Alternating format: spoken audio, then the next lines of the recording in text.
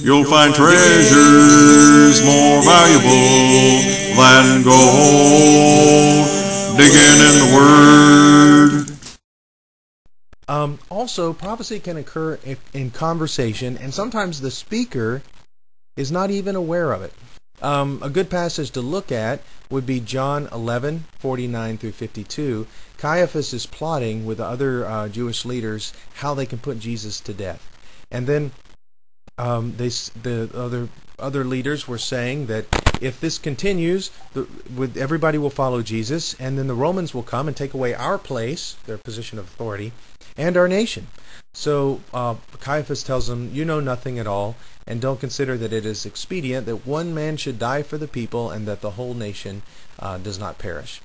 So John says that being the high priest that year, he prophesied that one man would die for the nation, and that not only for that nation, but all who would come to God through him. So Caiaphas was just talking. He was doing something evil. He was trying to plot to put an innocent man to death. But while he was talking, he was the high priest, and while he was talking, he prophesied. So sometimes prophecy just comes out when people's mouths, even someone who wasn't right with God like Caiaphas, and also Balaam prophesied. We know that from the Old Testament.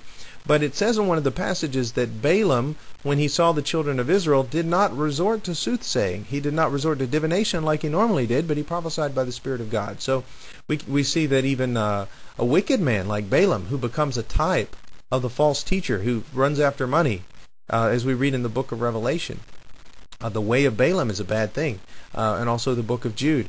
Even that man could prophesy because God gave him words to speak. It doesn't. If someone prophesies right, that doesn't mean the person is righteous or holy. Consider Jesus' teachings in Matthew 7, where he says that there'll be false prophets among you, and that you'll know them by their fruits. And then at the end, people will come to the Lord and say, Lord, Lord, have we not prophesied in your name? And in your name have cast out devils, and in your name have done many wonderful works.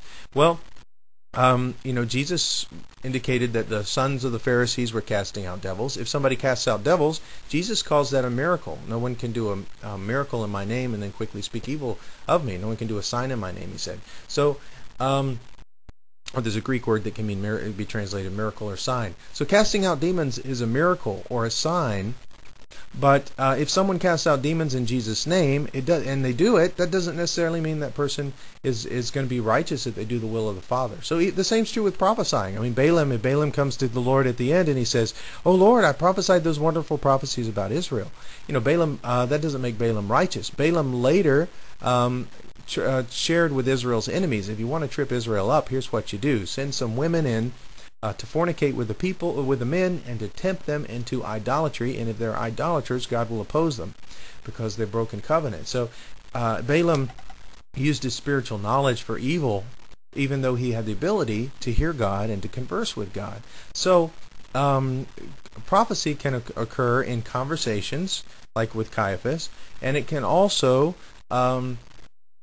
prophecy can also be done by the wicked at times. So we've got to be careful about that. If somebody reads your mail and that doesn't, they really prophesy what's right on, but their teaching is teaching you to do things that are contrary to the Word of God, then we don't want to follow a person like that. There's some Old Testament tests for whether a prophecy is true or not.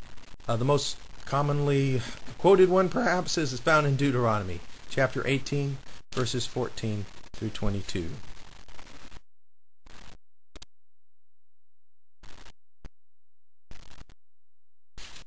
Let's open up to Deuteronomy chapter 18, verses 14 through 22. For these nations which you will dispossess listened to soothsayers and diviners, but as for you, the Lord your God has not appointed such for you. The Lord your God will raise up for you a prophet like me from your midst, from your brethren. Him you shall hear, according to all you desired of the Lord your God in Horeb in the day of the assembly, saying, Let me not hear again the voice of the Lord my God, nor let me see his great fire any more, lest I die.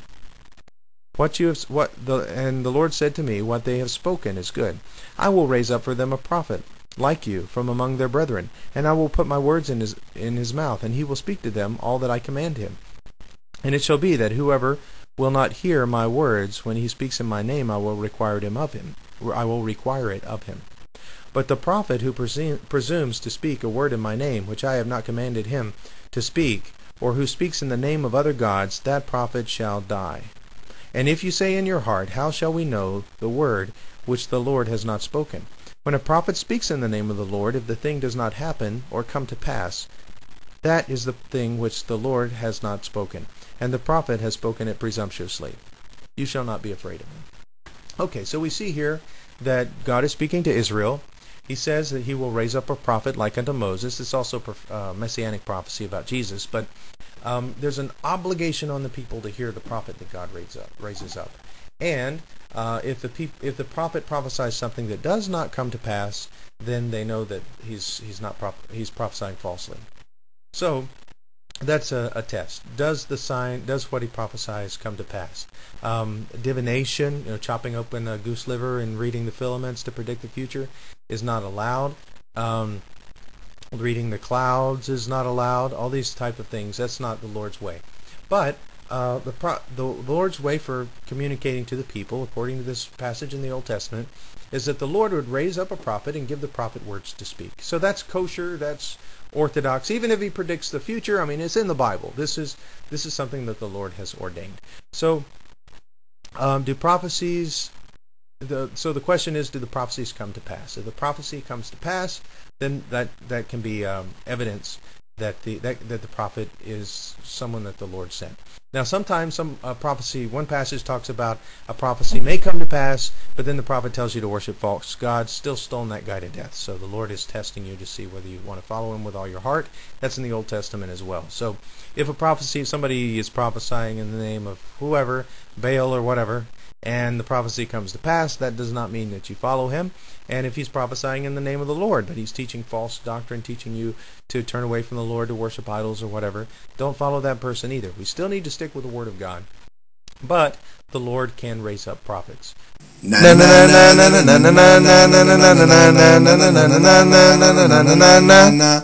got the book.